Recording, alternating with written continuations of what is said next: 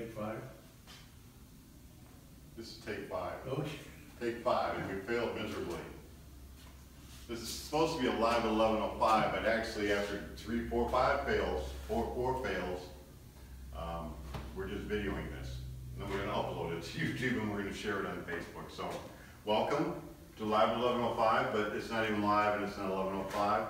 This is Larry the Black Knight, and we're working on your floor. We're detailing the floor. That's what we're doing today is making the underside ready. And we work in fiberglass. It's a fiberglass car. Give us a brief story on it. Kind of go a little bit here what we did. Well, we had to, we moved the transmission tunnel, so we had to repair all that. You kind of see it with a big glob here. Tunnel used to come back to here. It was huge and in the way inside and not in the floor room. So we made a small one that just fits the transmission. We just got done talking about how we want to detail these side rails here. Don't like these curved indents, this and that. We're going to go ahead and fill it. It's going to come down straight. We're just going to make it fiberglass panel in here. Fiberglass panels in there. Do that. We've already got the steering column in. There's a tube goes in there. Brake pedal comes through. We're going to clean up all this area. Of course, it would be primer and nuts. Here's a good way we do the master cylinder. This car's been on and off the body a couple times. Everything fitted. Made sure there's room and gaps. Made sure the master cylinder's underneath this spot of the floor. Oh yeah. So we took and cut this out, and we used a product called Cormat. Is that what it's called now? Plascor. Plascor. Used to be Nitacor. It's Plascor now. But you can kind of see it's a fiberglass honeycomb, and it's got fiberglass on the bottom, and then it's sandwiched in there, so it's very, very strong, very strong. So we cut it out where it goes for the master cylinder, and then we glued a plate on top. So now all we're going to do is from the inside, this is upside down of course, just drop that into where the master cylinder is going to be. And if you ever have to access it, lift up the carpet, it'll be Velcroed in, just pull it out. And of course, I'm sure we're going to clean up these edges. Oh yeah. It's not just what you see that counts. If you're building a show car, it's more important what you don't see that counts. Because a lot of cars, they all look the same from 10 feet. And I'm not going to say it's a 20-foot car, but we build at least 10-foot cars. Oh, absolutely. Until you start looking at the details. And that's what the judges will look for, and they'll know where to look. And the hardest area to fix is the place they're going to look and see how you dealt with that. See what else we got. Oh, we got hidden latches. Hidden latches. So if you need to steal Larry's car, look right under the door right here, and they'll be hidden there. There's your latch. So you can kind of see. We got to notch that out of the jam. We've not. I will have the ignition key, so you're gonna have to hotwire it. Okay, hotwire. You know. So we're back here now. We're back here. We decided that we got too many edges here, so we're gonna fill this and clean this all up, and just make this roll right in there. So instead of having a lip like a steel car would, we're just gonna have it's gonna go straight up in there and be clean. It'll be a real smooth look under here. Real smooth. And then we're going to put this hideaway license plate in here, and it'll be wired to the ignition. So that guy drops down in here, and this will just flip down so you won't see the license plate until the key's on. So you think you're James 007 Black Knight? Yes, I don't know. Or you can try to get away with something, speeding through them stop No, signs or stop lights? I just didn't, there's so much detail on the rear end, I just didn't want it hanging down in front of the center section because we did so much work on the rear end. You know, at least when it's sitting there at the car show, then you could. It doesn't have anything to do with the cool factor of just your light. Well, no, that's part of it. There's some of that. Some of that? There's some of that. Anyway, that'll look cool. You're making some panels here. Yep. Fit in. So this will go in. Yeah, this goes in just like this. So we'll have 2 panels like that, fiberglass them in. On each side. This I can see that pretty good, down. but they can't.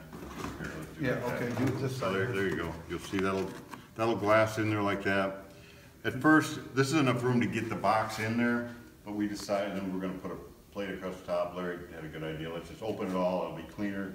So we'll cut this down to here and put a flat plate going all the way across the front. Clean it up. This will go in. We'll mount this plate into here. Weld these studs onto here. Yep. Bolt it to the top. Probably poly bonded or something onto the back. can bolt that in. So that's the project we're happening now. Yep. Of course, it's pro-streeted. It is pro-streeted. So it's been pro-streeted, it's a pro-street car. Not radical, but pretty wide tires. Yeah, no, they're pretty, I mean, the tires are pretty wide, but the idea was to try to keep the more of the meat on the outside of the car. Yeah, so it doesn't have the traditional pro-street look. It's still Right. got some hanging out, but if you had it all hanging out, it would be taking up 2 lanes. Yep, oh yeah, So we're tucked under here pretty good. yep. Yep, and we've been working on the inside of we're gonna spray that, we'll spray this bottom and then we're gonna spray that. Yeah, that's coming up. This is gonna have a unique look with, if you look up under here, the top is fiberglass, and we're working fiberglass. It's a lot different than metal. You can accomplish the same things, but you do with different products and different tools. So this is all fiberglass, all ribbed. If you look back, we've got it paneled all the way around by the windows, got it masked off. And this shelf here will be all upholstered from here down. But the dash is fiberglass, around the windows, it's all fiberglass, the jambs are fiberglass. So this is gonna be painted slick. It's gonna be painted slick black, the whole car is gonna be black. It gets an overhead console. Are we covering the console with the same as upholstery? Yeah. So upholstery on the console. This is the never-ending question. There is no good answer. Whenever you're painting a complete car like this, where do you paint first? You paint it with the doors on, you paint it with the parts off, you paint the dash first, you paint the top first. How do we get it all at one time? And we've had that discussion going on for quite a while. Oh, absolutely. There's not one right way to do it, and there's multiple good ways to do it. On a black car, you don't have the issues that you do with a high metallic car. On a high metallic car, the way the metallic stands and on the face and on the flop, you probably want to hang your doors first. That way, when you paint the whole side of the car, you're going to have the same metallic look.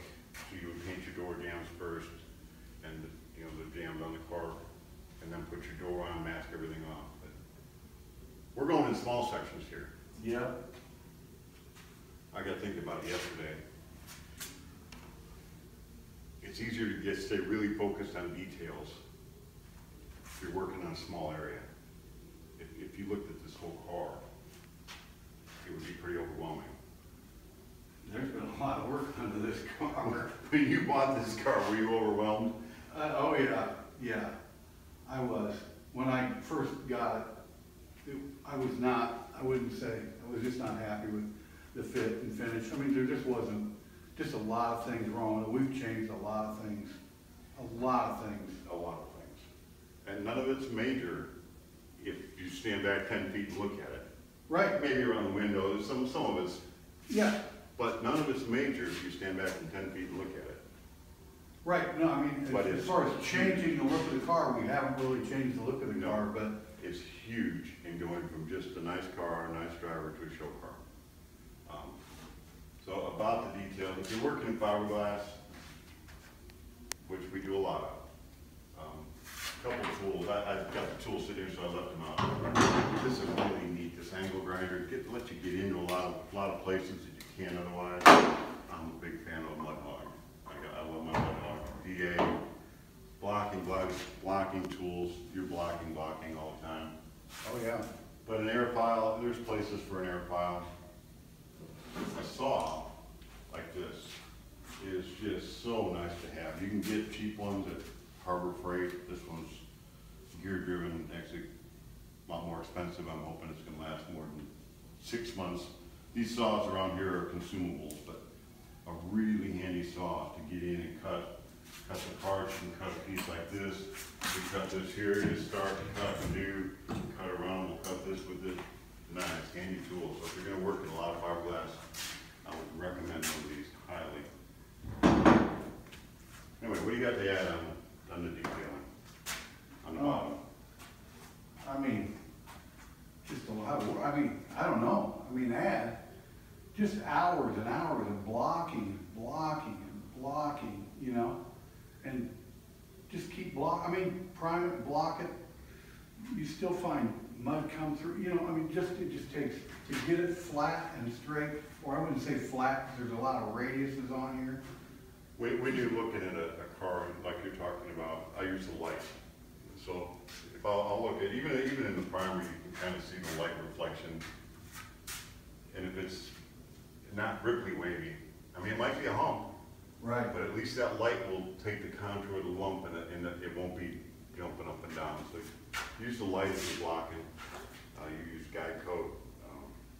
I didn't really use No, it no guide coat? this time. I kind of went away from it. Okay, so I intimidated you into. No, I mean, going I just read the, you know, just kept Yeah. reading, you know, all the signs, and, So we're getting there.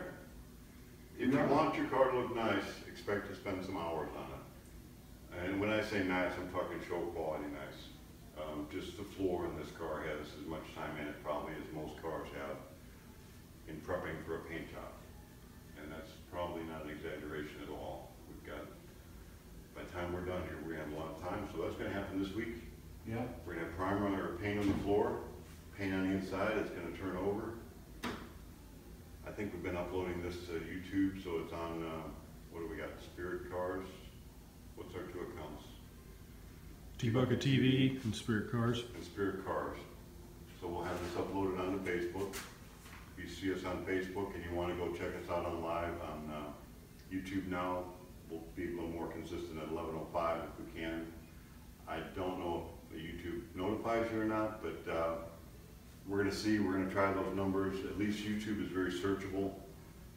So we'll try to put keywords to this. So if you're looking for an old project, or if you're looking for what we're doing here, this one is titled something about detailing the underside of a hot rod, I think.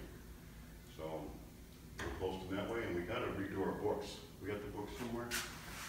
We got the books. Yep. My buddy Ernie, the hot rod man, we always finish with these. You want to pick one? I'll pick one. So we just grabbed one. He wrote these couple books. We have Coffee Break Contemplations and Pass It On. You gonna read one too? Yeah, that's fine. You want me to read? Okay, imagine positive and happy outcomes eliminates fear. Slicker than grease on a doorknob. Okay. If we serve others, we will be great, but if we serve the elite, we are slaves. And they don't pay either. And they don't Dr. pay. I. Yeah, just don't do business with Dr. I. Oh, man. Okay. All right, so that's it for today. I don't know if we'll be primer tomorrow, but you did some good engraving on your axle. We may show that tomorrow. Yeah. I got a C-cap coming together with an interior we may show tomorrow. I got a 23 green one coming together that's going this weekend. We may show that tomorrow. So we'll have something tomorrow. We'll see you then.